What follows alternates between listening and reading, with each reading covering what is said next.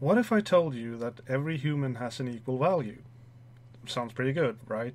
I mean, everyone should have equal rights, equal opportunities in life, equal access to fulfilling basic human needs like food and water.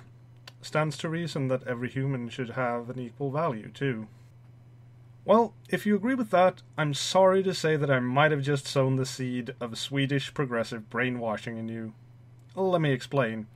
The term every human's equal value is a mistranslation of the first article of the UN Universal Declaration of Human Rights.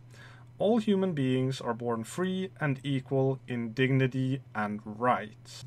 Now, I'm explaining this because I believe it's important to understand in order to follow what I'm trying to say in this video, so please, bear with me here. The word dignity translates into the Swedish word värdighet, which translates back into dignity. Nothing is lost in translation. However, värdighet was shortened to värde, which, while very similar to värdighet, has a different meaning and translates back into English as value. Essentially, we Swedes lost our dignity to gain a sense of worth. Notice also that the term every human's equal value does not make mention of being born of equal value, but rather suggests that it is a constant.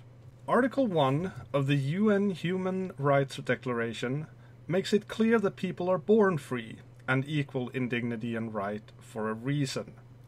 It suggests that actions taken during your life can either reinforce these rights for you or reduce your claim to them. A perfect example would be comparing a known and convicted murderer with a kindergarten teacher. The teacher has a stronger claim to their rights of freedom than the murderer, and rightly so. While this is commonly understood and accepted in Swedish society, the quote, all humans equal value, does not reflect this. So why is this important? Well, the quote has become sort of a standard for progressives in Sweden. We'll get to that shortly. I'd just like to say that the thought that every human has equal value, without acknowledgement of the fact that this is just something that you are born with, and it is your own responsibility whether this value is kept or lost, can cause certain problems when dealing with certain people. The large influx of migrants is a good recent example. Sweden has had a very lax approach in regards to making sure that the people arriving in Sweden actually have good reasons to be here. It is my belief that Sweden's, what I would call almost obsession with the term every human's equal value is, at least in part, responsible for this, since if they have equal value to us, we have no reason to mistrust them. Ever. And I call it an almost obsession for a reason. Have a look at our political parties, for instance. From the Social Democrats' policy page on the internet regarding their stance on anti-racism. The Social Democrats are an anti-racist party that strives for equality, no matter a person's skin color, ethnicity, culture, or religion. We Social Democrats stand for all humans equal value, and would never tolerate racism or xenophobia. From the Moderates' policy page regarding their stance on equality. Our politics begin with all humans equal value, and all humans' rights to respect for their person and their integrity. From the Liberals' policy page regarding their stance on equality. Every human has an equal value and the right to be a part of a society and form their own lives. From the Centre Party's policy page on human rights. The human rights apply to all people. They state that we are all born free and have equal value and rights. But at least they acknowledge the born part. Good on you, Centre. You almost used a decent translation there. From the Environmental Party's policy page regarding their stance on equality. Human rights are founded on every human's equal value, regardless of sex. From the Left Party's Our Politics page. Every human has equal value. From the Christian Democrats' policy section regarding their stance on equality. The foundation for the Christian Democrats' equality policy is every human's equal value. While we're here, though, I would like to show you something that I was not able to find anywhere else. This is the Christian Democrats' view of feminism. The Christian Democrats, as a political party, support full equality between men and women. There are many different kinds of feminism, and the word feminist has many different meanings. It worries us that today's growing feminist left wants to limit citizens' freedoms to advance their gender theoretical visions.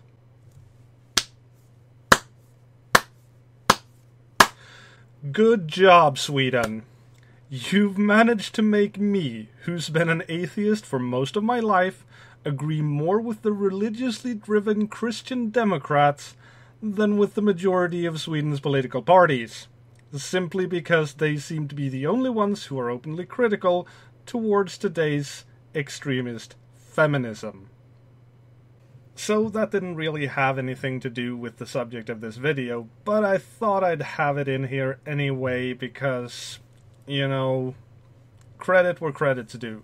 And speaking of feminism, I could not find that exact quote on Feminist Initiative, the feminist political party of Sweden. I could not find it on their website. Now, there's only one major party left within Sweden, and that would be the Sweden Democrats. I could not actually find a mention of any of this on their website. In fact, they don't appear to have a dedicated equality policy written on their site, nor can I find a reference to the UN Human Rights Declaration. As such, I cannot confidently make any statement regarding their stance on the matter. Now, I can understand if you feel like I'm harping on about this, but please, just hear me out here. The reason I feel this is particularly important is in how this one seemingly innocent phrase is being used in Sweden today, and how I believe it affects people and the way they think. I believe that by accepting the premise that every human has equal value, any person saying something that might challenge that assertion can themselves be justifiably viewed as being of lesser value. In Sweden today, we are told that anyone who questions immigrations, or tries to shed light on the fact that alongside refugees seeking asylum and refuge within our country, many less scrupulous individuals are taking advantage of Sweden's liberal immigration policy and are gaining entrance without due cause or reason, is labeled a racist. Putting that into this context, as a racist, you believe people of different ethnicity are worth less than you, so it is okay to view you as less than us. This type of reasoning and deflection tactics is what gives us politicians such as this. Skulden ligger i islam. Där har du väldigt mycket, en enormt stor förklaring till att det ser ut som det gör. Men det innebär inte att alla människor som föds där är onda. Tvärtom. Jag har alltid varit mycket tydlig med att den muslimska världen, menar jag, behöver en upplysning, en stålbad som vi har haft i Europa. Och de liberala krafter som finns i den delen av världen behöver definitivt vårt stöd och de behöver vårt erkännande, för det finns även där liberala krafter som delar min uppfattning, som också tycker att islamiseringen, att islamismen är ett problem. Och det blir ju inte bättre för att man på något sätt ignorerar och låtsas som att det regnar. Avslutande replik, Magnus Manhammar. Tack, herr talman. Det här säger mycket om Richard Jomshofs och Sverigedemokraternas politik, det inlägget han har, där man drar alla muslimer och islam över en kam. Och det är precis som att alla som överhuvudtaget skulle ha muslimsk bakgrund skulle tycka och tänka samma sak.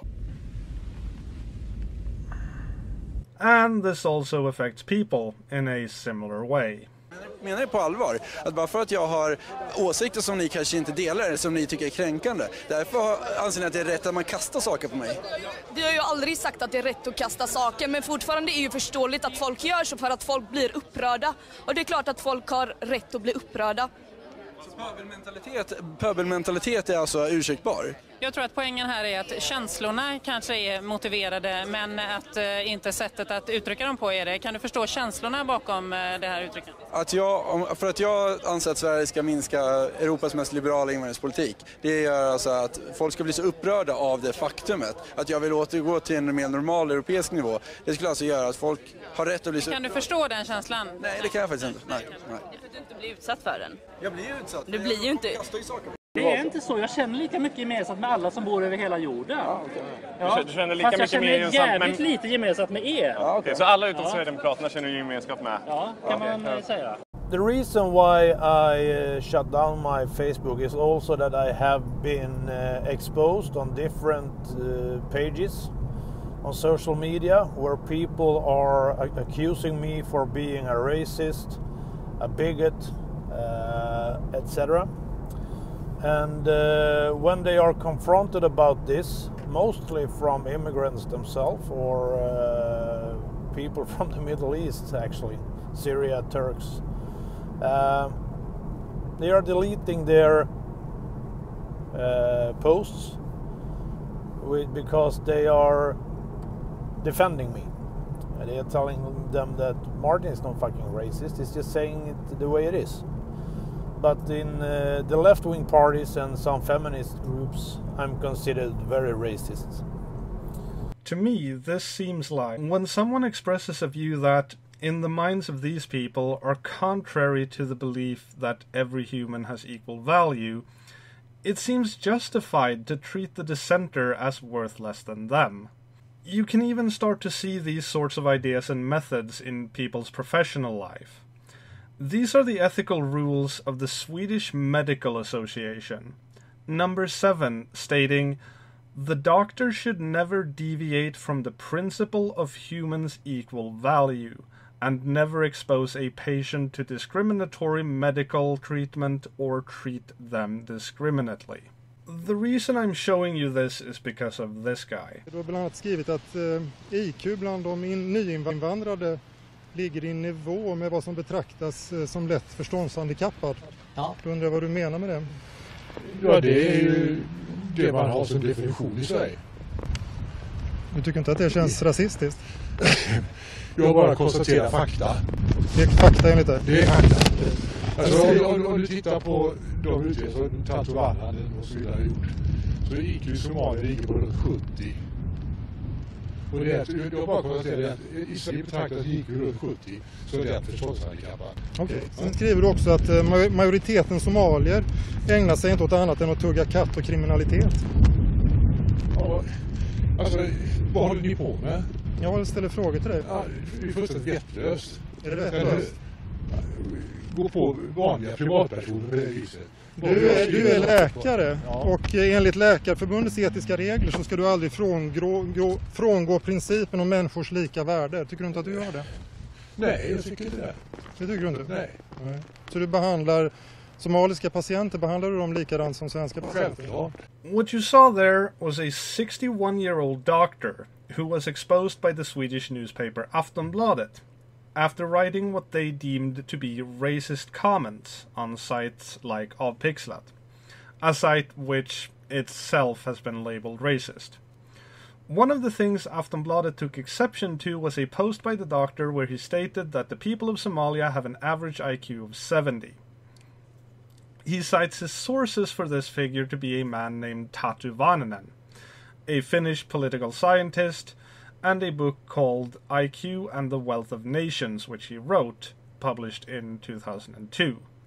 Now, I have not read this book myself, so I make no judgments on the book or its content, but it would seem, based on other sources, that the methodology used for many of the figures in this book was questionable and perhaps even faulty. So far, though, the only crime I can see this doctor has committed was to read the wrong kind of book and spread misinformation, presumably because he thought it was accepted fact. But why would I give him that benefit of the doubt? Well, reading the article this video was attached to, there's an interview with a second doctor, age 47, who writes this.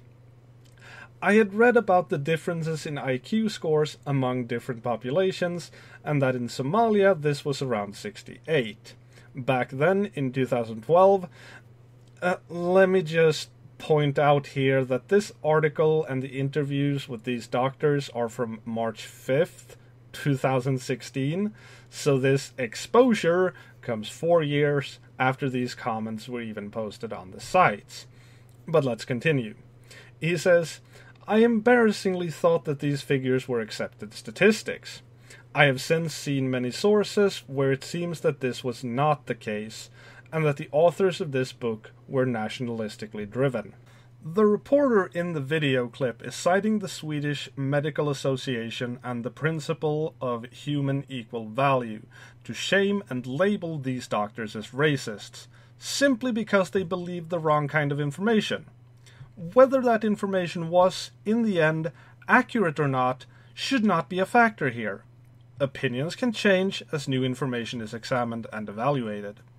You should not risk losing your job simply because you read the wrong thing and believed it, without being given the chance to examine more accurate information and be allowed the opportunity to change your mind.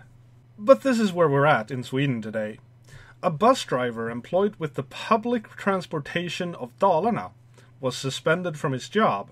The reason was posting on Facebook where he was strongly critical towards immigration and Sweden's current level of accepting refugees. Despite the fact that, and I quote the article here, the CEO has no information suggesting people from foreign countries traveling on the bus has noticed the driver's attitudes, this man was suspended and investigated because someone has traveled on the bus with this driver, found his Facebook page, and reported it to the company. Here's an interview with Conny Strand, CEO of Dalatrafiken, the bus company in question. Och du hade tydligen sagt att den busschauffören hade gjort inlägg som var olämpliga. Ja, alltså han är ju inte avstängd på livstid utan han är avstängd tills vidare, det är en sak. Och de uttryck som vi har sett man har gjort där, de tycker vi är, eller inlägg snarare, de tycker vi då är olämpliga. Alltså vi har ett avtal med bussföretaget som säger vad vi ska utmärkas av och det var inte vad han uttryckte. Vad utmärkte sig de här inläggen av? Ja, du kan väl läsa dem själv. Jag behöver ju inte citera dem. Ja, men jag vill höra från dig. Var de invandringskritiska? Ja, det var de. Och man får inte vara invandringskritisk och busschaufför i Sverige? Det beror väl på hur man uttrycker sin invandrarkritik. Vi har en policy. Och vi har det inskrivet i avtalet med bussföretaget om vad som ska gälla. Och det är de här vanliga uttrycken. Du har säkert läst dem överallt. Alltså att alla människors lika värde. And there it is again. Every human's equal value. As part of company policy, and if you're critical towards immigration, you are critical towards immigrants. Which means that you do not see people as being of equal value, so you have gone against company policy, and thus we now have grounds on which to suspend and possibly even fire you for thinking wrong. This is why I feel it is such an important phrase. If you go against it, you're a racist. And everyone knows racists are not of equal value to humans. But hey, maybe this is just me harping on about something insignificant. Maybe I've just been seeing so much of this phrase lately that my pattern recognizing brain has gone into overdrive and is seeing patterns that aren't actually there. Or maybe I'm right and Sweden is quickly turning into a totalitarian state with thought police and opinion snitches. But at least everyone has an equal value. What do you think? I'd love to hear some other people's opinion on this matter, because from my perspective, this is fucking scary.